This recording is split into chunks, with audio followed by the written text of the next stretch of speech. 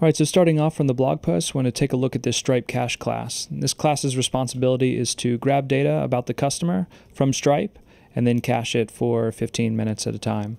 So you can see in this case, we're grabbing the customer's data, we're grabbing the customer's invoices, and then the upcoming invoice for the next cycle.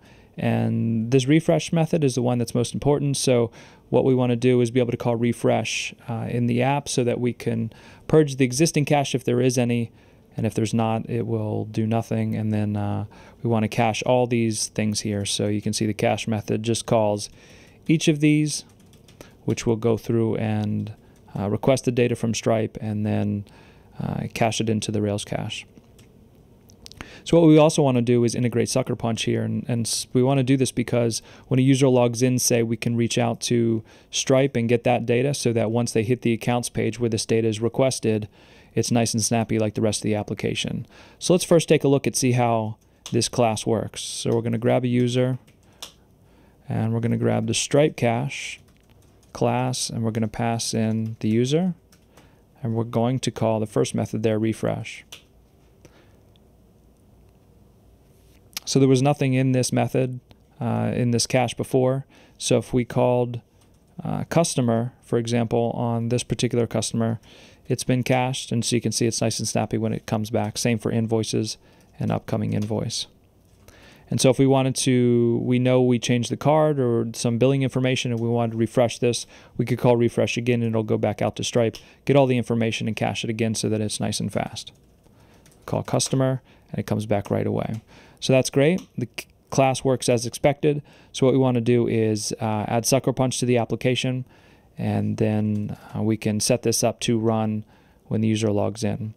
So we're going to add a gem here, Sucker Punch. We're going to install it. It's installed there. You can see version 1.32. So then we're going to go in the apps folder and we're going to make a jobs directory. Inside that jobs directory, we're going to make a Stripe cache job. So we'll say call it Stripe cache job in here, and we're going to include the Sucker Punch job module. We're going to create a perform method, and we're going to pass in a user ID. Look up the user, and then we're going to call that same Stripe cache new with the user, and then refresh.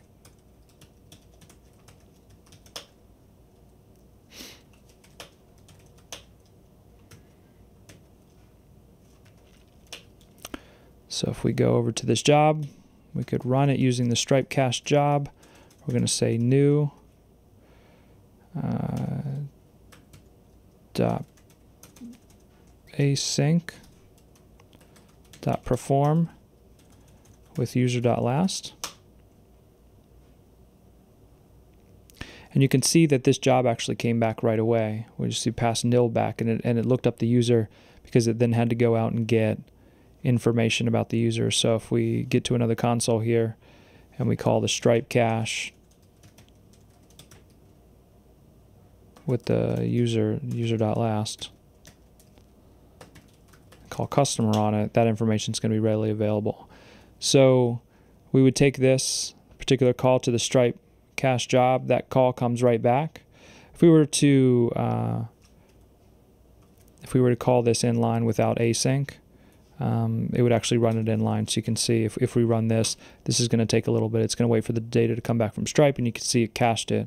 But now if we run it with async, which means run it in the background in a new thread, it comes back right away, and it's already done its work. So we can use this invocation here to async Stripe cache check, and we can do it in, say, a login controller when the user logs in, and then perhaps we want to refresh the data when a credit card is updated, or maybe billing information about that customer is updated, maybe their plan, something like that. So then we can refresh the data in the background without them knowing or waiting what's going on, and it'll be nice and snappy.